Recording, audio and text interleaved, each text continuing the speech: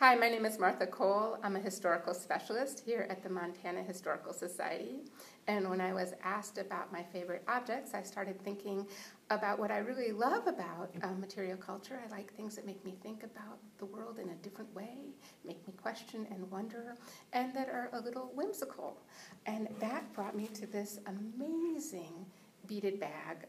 We don't know much about it. We know it was created in the circa 1940. The museum catalog suggests that it might be Salish, but there's a question mark by that. I think it's beautiful. I think it's surprising. I think people, when they think of Montana, they don't think of elephants. And when they think of Montana Indians, they don't think of elephants. And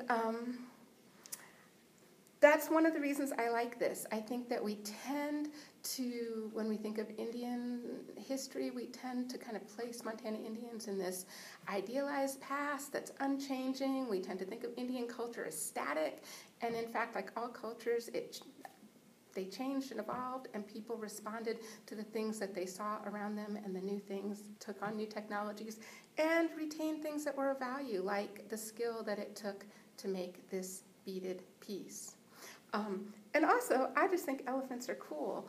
And one of the things that I think will surprise people is that they're more common back then. It would have been more common for someone to see an elephant, like the maker of that bag, than it is today. So, for example, we have this great picture that's also in our collections that was published in our textbook of a circus parade going through the streets of Billings from the 19-teens.